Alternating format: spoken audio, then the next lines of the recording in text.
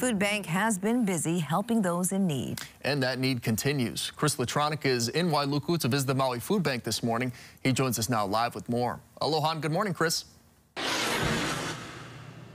Aloha and good morning to you, Sam and Christine. Yes, it's cool to be back in Maui at the source where a lot of the food is being distributed to all the hungry around the island. To help us out, to tell us more, is the executive director here at the Maui Food Bank, Rich Yuss. So good morning. So tell me how you guys shifted your services after the disaster. Well, good morning, and thank you for coming and interviewing and seeing what we're doing here at the Maui Food Bank.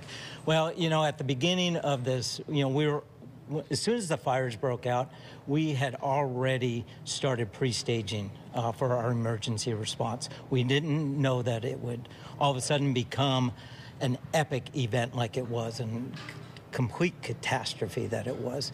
So our trucks were already pre-staged, and we shifted directly as soon as we heard that people were going to the shelters. We provided immediate support to the shelters, because that was obviously first priority, to make sure that those people had food and water and all the supplies that they needed. And then after time went on a little bit and shelters started kind of calming down, then we started focusing on all the displaced folks who are now all of a sudden living it with other people, or they've moved and just weren't sure exactly what they were going to do for food. And ever since, we've been sending food to the west side. We work with multiple hubs, distribution hubs, including county sites, to provide food relief. And the numbers are just staggering on how many people, how many pounds of food. It's an amazing community that has come together to support one another. I've never seen anything like this. The community here is just unbelievable.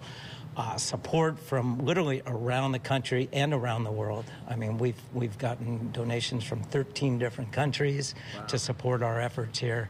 A lot of local contributions, a lot of mainland contributions have come in, and we're just so grateful for all the support and watching this community just rise up in time of need. And it's truly heartwarming and a miracle in the making, everybody coming together. Yes, that is such a miracle to see, and there's still a lot of work to be done. I can see there's already a lot of people working here, a lot of food already coming in.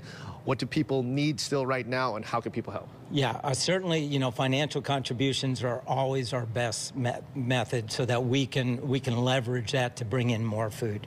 We're able to also buy from local farmers. We're trying to buy as much local as we can. That way we support the local economy. We keep the farmers with some revenue streams. It helps everyone. Food donations, food drives are always important. We love the contributions, and again, we thank you getting the word out. Yes. We appreciate your efforts so much, especially how you guys were right on the scene as soon as the need was felt right here on Maui, and it continues to do so. We're going to be here throughout the morning here on Maui, telling you how you could help with the Maui Food Bank. This is Chris Latronica reporting live from the source here on Maui. Sending things back to you. All right, thank you, Chris. 13 countries. Yeah, that is amazing. Really big show of Staggering number. support, yeah.